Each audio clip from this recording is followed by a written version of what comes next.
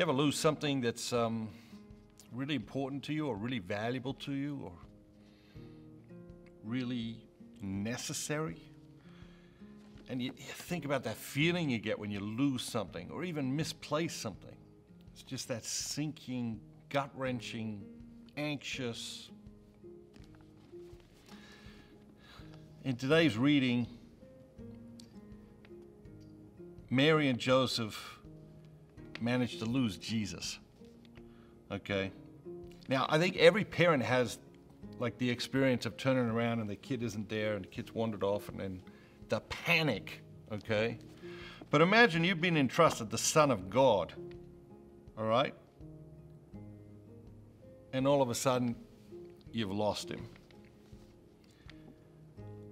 What do you think Mary and Joseph were thinking? What do you think they were feeling? What do you think that experience was like? I think most of us realized pretty quickly that would have been like nerve-wracking, anxious. I think the first lesson for us is that we lose God in our lives all the time and we don't have any of that anxiety. It happens all the time. We literally lose God. We walk away from God. We abandon God. We betray God in little things, big things maybe. We don't have that anxiety. And they go searching for him. Imagine what kind of a panicked search that would have been.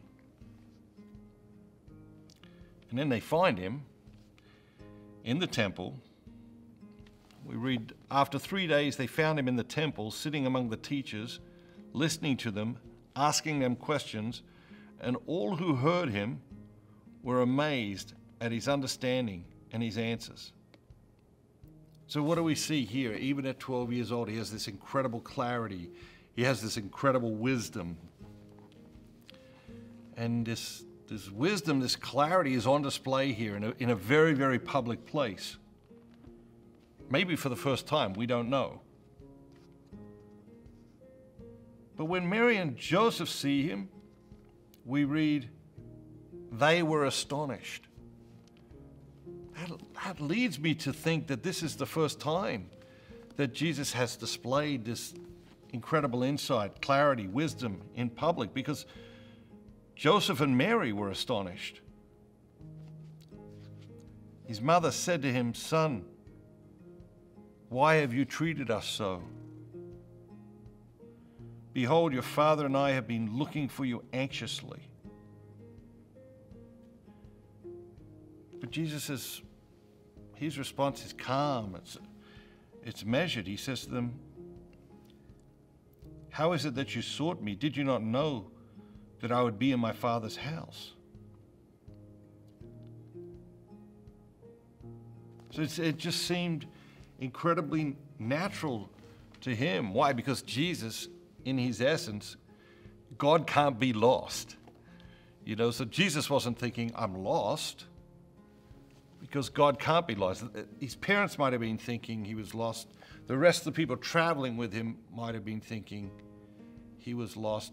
But the reality was and is, God can't be lost. He wasn't lost. He didn't feel lost. He was calm. He was not anxious. He wasn't lost. And so sometimes in our lives when we think something or someone else is lost, the reality is we are the ones that are lost. We are the ones that have lost something. Mary and Joseph had lost something, but Jesus was not lost. And the overwhelming theme of the reading is that Mary and Joseph were very intentionally searching for Jesus, very intentionally searching for God. And I think the reading is an invitation to renew that search in our lives. I think the danger, the trap, the temptation is to think, oh yeah, I sort of know about God, I sort of know about faith. And then we stop searching, we stop seeking God really actively, intentionally. And then it's just so easy to become, average and mediocre and lukewarm in all things spiritual. So I think the scripture is an invitation to go searching for God and His truth and His wisdom in new ways this week.